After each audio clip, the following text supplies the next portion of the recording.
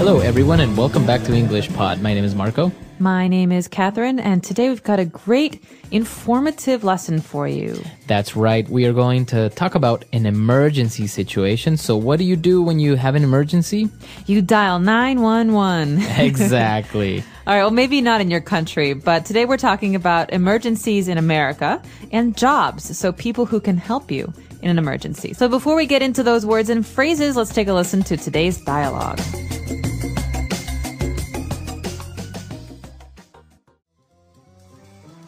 All right, class, now that we're all dressed up, let's see what professions you chose. I see a fireman, a police officer, a medic, and a lifeguard. Can anyone tell me what these people have in common? They save people from bad things? That's right! Now, class, if something bad happened and you had to get help, do you know what phone number you would call? 911. Yes! You would pick up the phone and dial 911. What are some emergency situations in which you would need to dial 911? If my grandpa had a heart attack. If there was an accident. If a robber broke into the house. If the fire alarm went off. I wouldn't call 911 if the fire alarm went off in my house. The only time that ever happens is when we're having spaghetti for supper and my mom burns the garlic bread as usual.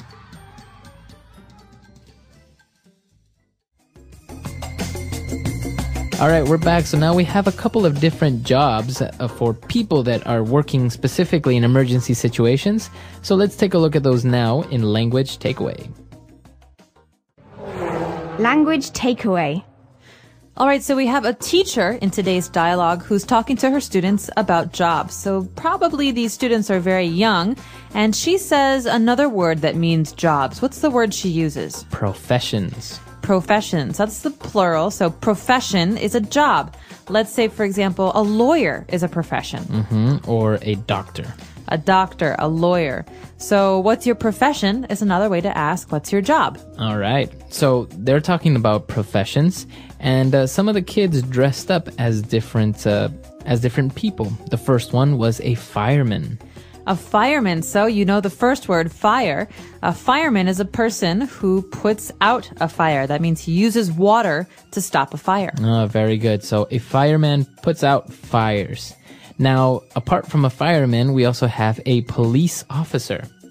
A police officer. So an officer is someone who works in an official capacity, so in a job. So we could say he is a police officer or a policeman or a policewoman. Okay. So 3 ways to say this. So officer is for both genders, right? A man or a woman could be a police officer. That's right. So you're going to hear this very often because policeman doesn't explain a woman police officer. So we use police officer to be general. Okay.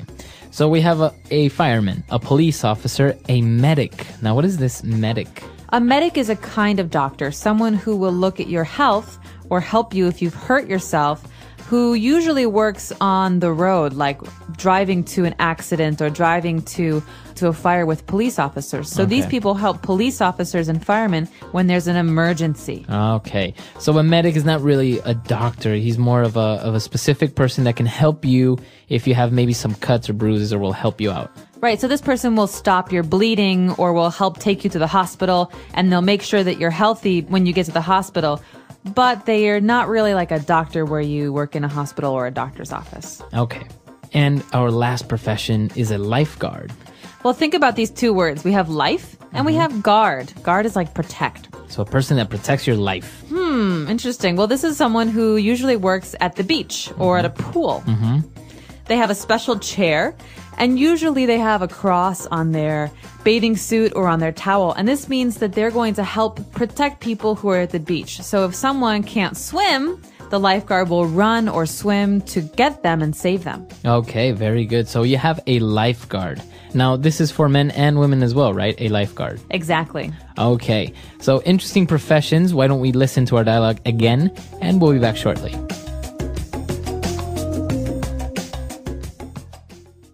All right, class, now that we're all dressed up, let's see what professions you chose. I see a fireman, a police officer, a medic, and a lifeguard. Can anyone tell me what these people have in common? They save people from bad things? That's right! Now, class, if something bad happened and you had to get help, do you know what phone number you would call? 911. Yes!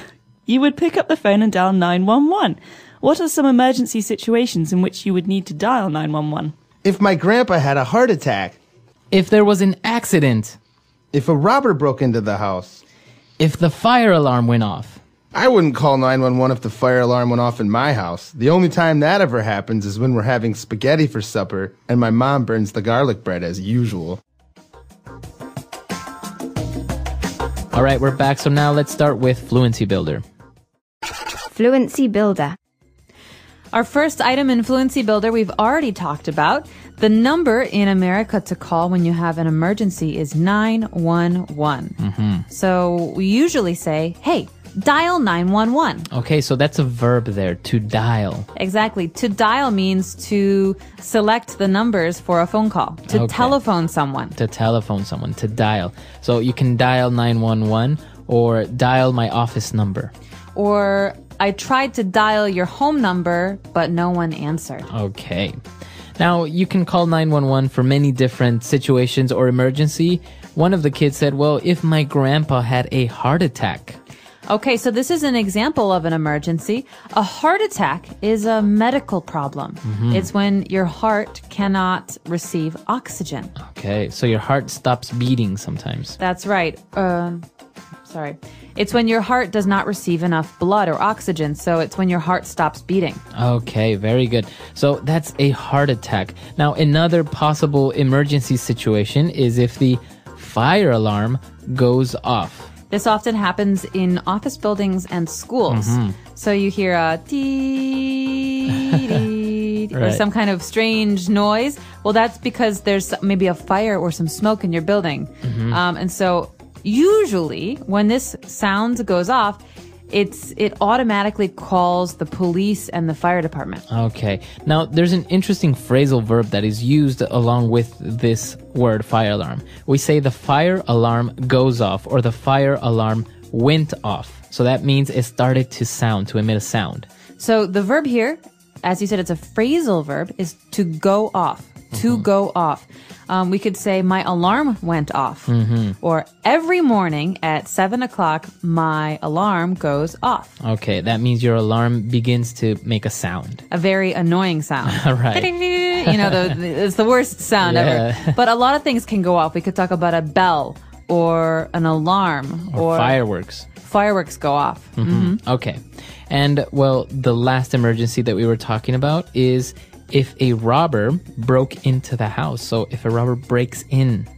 To break into. This means to enter, to go inside without permission or without a key. Illegally. So you don't have to break something, but usually you break a window or a door.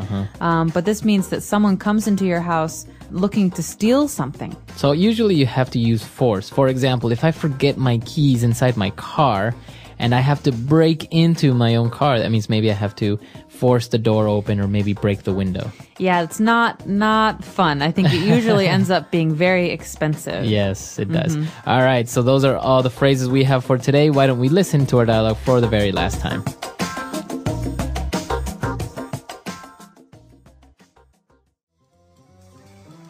All right, class, now that we're all dressed up, let's see what professions you chose.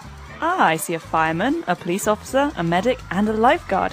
Can anyone tell me what these people have in common? They save people from bad things? That's right! Now, class, if something bad happened and you had to get help, do you know what phone number you would call? 911. Yes! You would pick up the phone and dial 911. What are some emergency situations in which you would need to dial 911? If my grandpa had a heart attack. If there was an accident. If a robber broke into the house. If the fire alarm went off.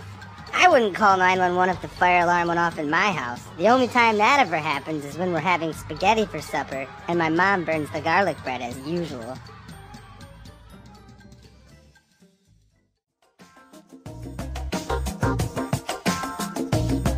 So, Marco, when you were a kid and your teacher said, what jobs are there, what professions are there, what profession would you like, what did you answer? I always wanted to be a pilot.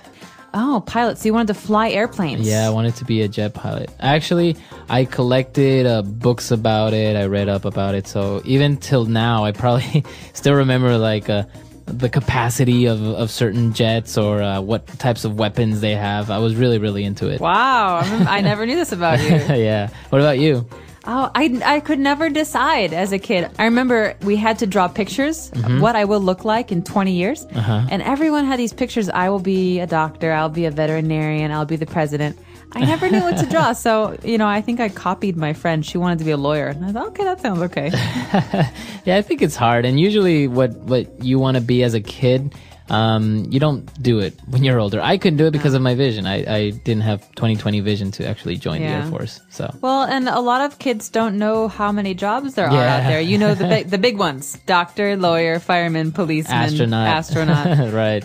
So I guess the question for you is, what's your profession? Tell us about it, especially if it's one of the less famous professions out there, because there's a lot that I don't know about those. Our website is EnglishPod.com. We hope to see you there, and until next time. Bye. Bye, everyone.